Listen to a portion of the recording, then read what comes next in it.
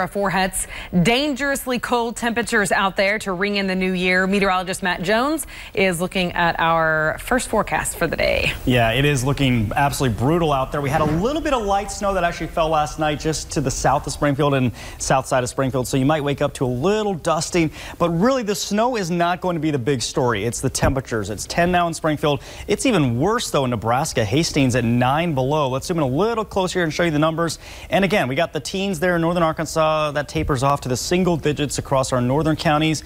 So not awful when you actually look at those numbers, but when you throw in the wind, it is a whole different story. It feels like 7 below now in Springfield, 10 below in Clinton, and also about 7 below in Jefferson City. Rolla still the coldest spot on the map, 11 below zero right now for your wind chill. And as we head through the next several hours, those temperatures don't move much. I think we'll be lucky to get to about 15 for a high today, and it gets even colder for tonight. I'll talk about that New Year's Eve forecast in a little bit. All right, thank you, Matt. If you or someone you know needs a warm place to stay during these dangerously cold temperatures, here are a few options. Take a look at the screen. East Sunshine Church of Christ and Pathways United Methodist Church are both opening their doors for people who need a place to sleep. East Sunshine Church of Christ is the men's shelter. Pathways is the women's shelter. Both of them are in need of volunteers. If you can help with the operations, contact the church office and they will get you hooked up there.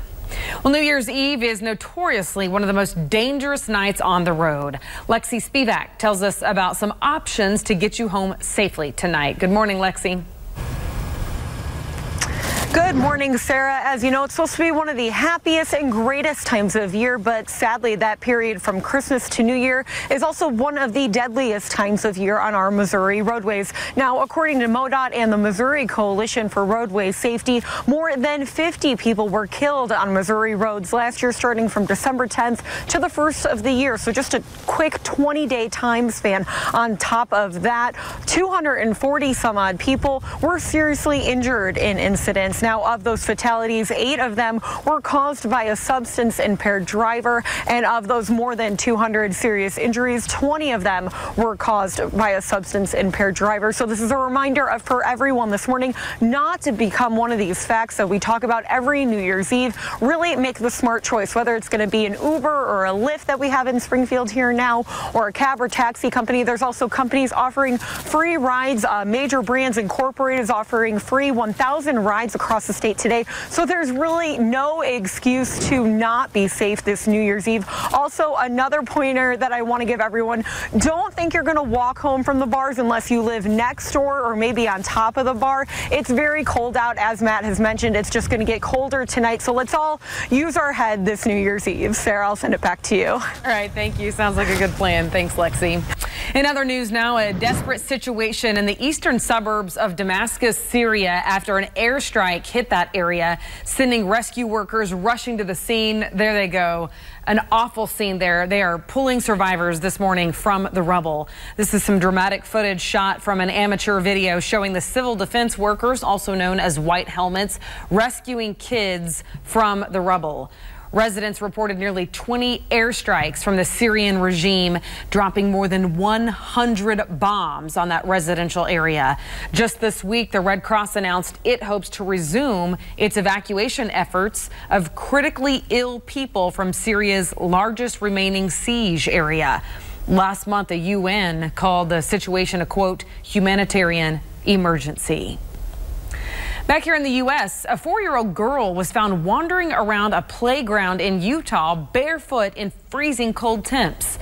Police later found her mom in their apartment dead. Now the man who found the little girl is talking about that incident. There's a little kid out here. What else are you supposed to do? It's the one thing to do. Marcus King was on his way to play basketball when he heard a little voice coming from a playground. By the time I'd walked over there and saw her just dragging her poor little feet through the snow, I asked her where her parents were, and she just kind of, I don't know. Turns out the little girl lived right across the street. Police say her front door was wide open. 4-year-old Emily crossed the street here on 28th by herself, then came over here to the park. This is where Marcus found her walking barefoot in the snow. Oh, the little girl, when I walked up to her, she said, I want you. Like, she had her arms out and was like, I want you. So I was like, come here, sweetheart. Picked her up and took her inside. Marcus brought her into the community center next door and called the police. She said her mom was laying on the floor. She wasn't paying attention and she was sleeping. Police determined Emily's mom had been dead in their apartment for nearly 24 hours before Emily was found. I just thought, what if that was my kid? What if that was my kid? Even if I was okay and my kid got out and somebody found him, what if that was mine? Little Emily is with her grandmother now. They're planning on meeting Marcus soon to say thank you in person. Wow, so far investigators have not yet said how that woman died. Hundreds of people took to the streets of Alabama yesterday demanding answers after a teenager was arrested last weekend. It left that teen with severe injuries. A warning now because the image of his injuries may be disturbing to some. Investigators are looking into the details surrounding the arrest of 17-year-old Ulysses Wilkerson last Saturday. Police say Wilkerson was injured while he was resisting arrest, but the community says they want answers. The family requested to see all the videos of the incident, and community organizers want the officer involved to be fired, and they've made a series of demands, including mandatory diversity and mental health training for officers. The training would also include specific instructions on use of force. People are tired, man. When you got mothers that are sitting up there and tell me that the sad reality is at least Ulysses get to live another day. Most people get killed.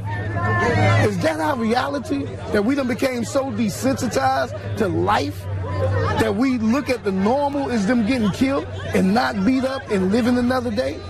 That needs to stop. Organizers say they're planning another rally. No date has yet been set. Wilkerson was charged with 2 misdemeanors, obstructing governmental operations and resisting arrest. Check out this video. A security camera caught a pair of mountain lion cubs. Yeah, there they are at the front door of this house in California. You can see the 2 little guys curiously looking around yesterday. One jumps up at the door.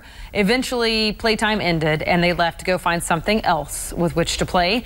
The homeowner contacted Fish and Wildlife, and they said the cubs have been spotted in that same neighborhood earlier this month.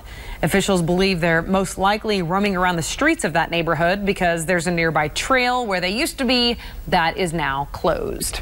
I see apples and pears and fruit. I see a zucchini. All right. People lined up to experience the magic of float making as preparations are in full bloom for tomorrow's 129th annual Running of the Rose Parade.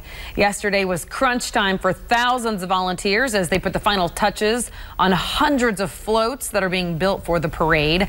It costs between $250,000 and $500,000 to make one float.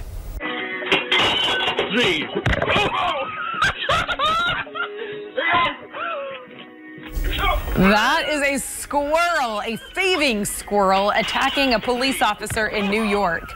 It zings around the room, bouncing off furniture and walls, trying to dodge the police. You're never going to take me alive. The police were called after that squirrel snuck into the house and was seen stealing cookies. Oh, man. They were eventually able to corral the critter. They released it back outside with just a warning. That's scary. Bitterly cold temperatures are making dangerous conditions outside. There's a live look at Bull Shoals.